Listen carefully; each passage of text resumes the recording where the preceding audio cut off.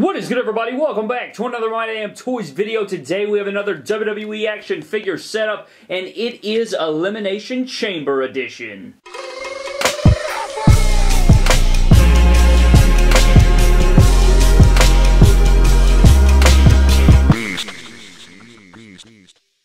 So in today's video, guys, we do have a brand new WWE action figure setup for you guys. We got the full arena. We have the real scale Elimination Chamber brought out for the Elimination Chamber 2019. The pay-per-view is on Sunday. I'm super duper excited for it. The Elimination Chamber, one of my favorite stipulations, one of my favorite matches. I'm super excited for the show, and this has the makings to be one of the best chamber matches ever, I think. I know that there are some rumors going around that Mustafa Ali may not be in the matchup, and if that is true, then this will be a little bit inaccurate, but it's not that big of a deal, guys. I'm going to take you through the setup. We got the full arena, not only the backstage area, but of course the Elimination Chamber is full as well, guys. So let's go ahead and get started, and we'll start off in the backstage area. Alright, guys, we're going to start off in the backstage area, and I guess we can start out over here in the corner. We have Bobby Trashley and his sidekick, Lio Rush. They are on the trainer's table right there. They're on the trainer's table because they lost, man. They lost. I believe it is a 2-on-1 handicap match, and Finn Balor can pin either Lio Rush or Bobby Trashley to win the Intercontinental Championship, and I'm going to predict that Finn Balor does do that. I think my boy Finn Balor is going to overcome the odds. He's going to overcome Bobby Lashley and Lio Rush. I used to love Lio Rush, but the way they book him on TV is just, they do a good job of making him annoying, man. I can't even listen to him. He was my favorite independent wrestler for a long time, and now I just can't even look at him. But anyways, hopefully Finn Balor can get it done, but right here he's at the trainer's table because both of them could not get the job done, and Finn Balor is your new Intercontinental Champion. Right here, guys, we have some sort of symbolism right here. This is sort of symbolism for the despise that I have for Nia Jax. I'm not a big Nia Jax fan, as you can tell. I think that, you know, the rumors about intergender matches coming back and Dean Ambrose and Nia Jax supposedly having a match at a live event and possibly them, you know, having a feud going forward, then this is just sort of the symbolism of that. Plus me not liking Nia Jax very much. So this is Dean Ambrose giving a dirty deeds to Nia Jax on the concrete. There's no ill will towards Nia Jax. I just think she's not a very good wrestler. I don't like her character, and this is just sort of that symbolism of that. So there is a dirty deeds to Nia Jax on the concrete. In the middle of the floor right here, guys, we have the United States Champion R-Truth talking it up with The Miz and Shane McMahon. Obviously, Shane McMahon and The Miz both have a tag team title match with the Usos. The Usos trying to capture those SmackDown Live tag team championships, and I don't think that the Usos are going to succeed. I think that they're really going to be pushing this Miz-Shane McMahon tag team, so I think that they're going to be getting the job done here. I think they will retain in their first defense, and the besties, Shane McMahon and The Miz, will retain, and they're sort of talking to R-Truth right here. At this moment, R-Truth does not have a matchup. This could change. This is obviously being filmed before SmackDown Live, before Elimination Chamber, so R-Truth could have a matchup with Rusev or Nakamura, possibly both of them. So if that is true, then I guess you can disregard this part of the video, but R-Truth sort of talking it up like, what, man, what's up, man? I'm the U.S. Champion. I'm the U.S. Champion. We don't even have a freaking match on Elimination Chamber. So that's what we got right there. If we come to the front, here's some symbolism. We have Brock Lesnar. I guess you can... He's not in the backstage area right here with this vehicle. This is him in his 2019 Camaro, not even in the arena. He's in the parking lot, or he's off in the highway somewhere doing his thing. He's got his shades on. He's all comfy in his high-dollar ride with his Universal Championship, his precious Universal Championship riding shotgun with him. And Brock Lesnar's just doing what Brock Lesnar wants. He doesn't have to defend his title. He doesn't have to show up to Elimination Chamber. He's got his match at Mania with Seth Rollins, and that's all that freaking matters. So Brock Lesnar just taking it easy, and he's going on because Seth Rollins is unable to compete right now. He doesn't have anything going on, and yeah, Brock Lesnar just chilling in his car and not even close to the Elimination Chamber arena. If we go just beyond that, guys, we have Akira Tozawa. He's sort of down on himself. I think that he will lose in his efforts versus Buddy Murphy. I know that Akira Tozawa is either a 1- or 2-time Cruiserweight Champion, and I don't think he's going to capture that second or third. I can't remember how many he has, but I think Buddy Murphy is going to win here, so I think Akira Tozawa is going to be bummed out after his matchup with Buddy Murphy. They should have a good match,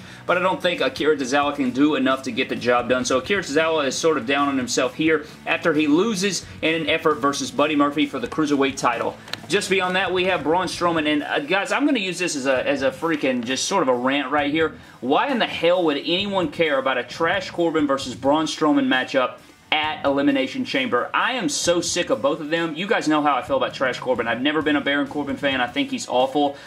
He had a lot better 2018 than before, but I don't like his character. I don't think he has really any talent. Like, he's decent in the ring. His mic skills are just atrocious. And Braun Strowman, my ship sailed on him forever ago. So this is probably one of my least favorite matches to date. I do not care about this match. I won't even watch this match. I literally have no use for it. Unless they added some sort of stipulation about maybe a possible winner gets this or something. I still don't think that would interest me, man.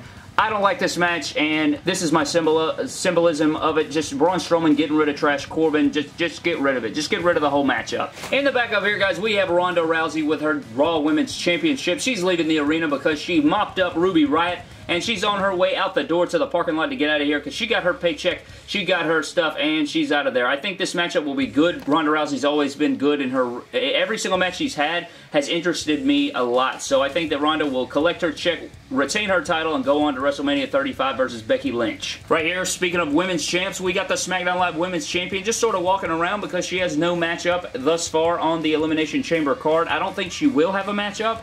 And I think that, yeah, she's just sort of walking around doing her own thing because she has nothing to worry about. She doesn't have a challenger. She's just sort of resting and checking out the rest of the field. Back here, guys, we have the tag teams. We have the Usos, who lost to Shane McMahon and Miz earlier in the night. They're sort of talking it up with, of course, Jimmy Uso with Naomi, and then Carmella with Jay, because those two are obviously a couple, but the other two were in a tag team effort to try and capture the Women's Tag Team Championships in that Elimination Chamber to crown the first ever tag team champion for the women, and they lost. Both of them lost in their effort, so they're just sort of consoling each other, talking about what happened at the matchup and during their matches, and that's what we got going on right here. And right here in the middle, we got Corey Graves discussing with Finn Balor. My boy Finn Balor is going to finally capture that Intercontinental title, and Corey Graves is conducting an interview with the brand new Intercontinental Champion Finn Balor. He's got his red tights on. He's looking good. No demon needed tonight. Finn Balor gets it done and captures that Intercontinental Championship, and he's going to go on a lengthy run. Hopefully he retains at Mania, maybe brings out the demon for whoever he fights at Mania,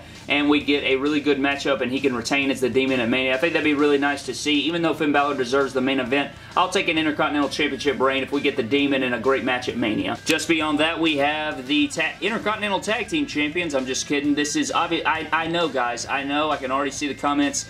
Those are just two Intercontinental Championships, but they look the most like the new Women's Tag Team Championships. So I used Bayley and Sasha to, obviously I think they're going to win. I think they're going to capture the titles in the Elimination Chamber. I think it makes the most sense. I hope it happens, and we have both of them celebrating here. They're next in line for their interviews as the first ever Women's Tag Team Champions, and I think that if they go any other way, it would be a really big mistake. I think that Bayley and Sasha really need this, and it would really, make all of that effort they put into their terrible storyline in 2018 worth it if they win these women's tag titles.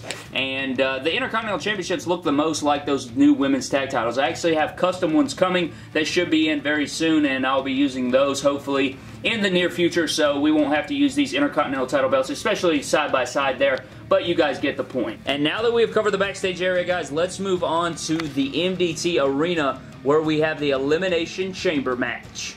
So if we go inside the Elimination Chamber, guys, we got all 6 competitors: Jeff Hardy, Daniel Bryan, Mustafa Ali, Samoa Joe, Randy Orton, and AJ Styles going all at it inside the chamber. Obviously, the lighting is not the best in here because I need to get some more lamps, and obviously the roof sort of prevents some lighting from coming in. But over here, we have a referee guarding the door. Obviously, the referee does have to lock those doors, make sure nobody gets out, and that's what this referee is doing right here. Right here, we have Samoa Joe locking in the Coquina Clutch on Mustafa Ali. Again, Mustafa Ali may not be in this match. He could be replaced by Rey Mysterio or Cien Almas. If you guys are seeing this and he did end up getting replaced, then obviously you guys know what happened, and I'm filming this prior. So I have Mustafa Ali, and they're getting choked out by Samoa Joe. In the middle of the ring, we have my man Jeff Hardy, and he is swinging from the top of the chamber, about to drop a huge leg drop onto Daniel Bryan. Again, this Elimination Chamber isn't completely accurate. Obviously, it needs to be another 6 inches higher to be accurate, but, you know, Jax wasn't about to do that, so it is a bit short there. I would like to add, I don't know, I may customize it a little bit for my MDT Elimination Chamber, but for right now, we do have this beautiful Jeff Hardy coming down from the ceiling like John Morrison that one time, and he's going to drop down onto Daniel Bryan. And in the back, we have the Viper, my boy Randy Orton, hitting a devastating RKO onto that steel grate on the outside Obviously, it is a mat now. It's not even, you know, steel graded or steel plated anymore. It is a mat. The RKO is one of the most devastating finishers in all of WWE, so I think it's going to take out AJ Styles anyway. And if it was on that steel, I think he would be eliminated. But here is the action going on. Nobody eliminated just yet in this chamber match, and it's looking devastating. But that pretty much does it for the full Elimination Chamber setup, guys. I hope you guys did enjoy. I had a ton of fun, you know, playing around with the card and playing around with the chamber and setting this thing up for you guys. I hope you guys did enjoy. I would love to know your thoughts about the setup down below. What do you think about Elimination Chamber on Sunday? I would like to know your guys' thoughts. Plenty of more videos talking about the Elimination Chamber and Sunday's pay-per-view coming this week, guys, so stay tuned for that. Thank you guys for watching. Subscribe to the channel for more epic WWE figure videos. Follow me on Instagram and Twitter at MyDamnToys, and I will see you guys in the next video. Thank you.